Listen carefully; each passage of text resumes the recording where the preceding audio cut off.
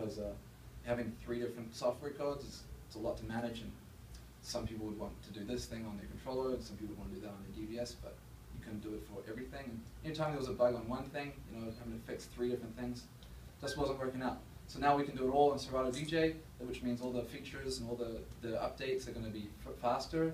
There's going to be more. There's going to be more new features that will be available for everybody.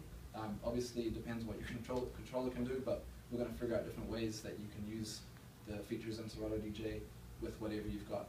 So it's a good step forward for us.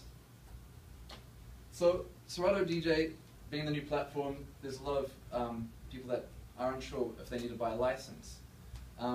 If you've got a Pssl box or a rain mixer or an edge controller or one of the supported Serato DJ controllers, you don't need a license.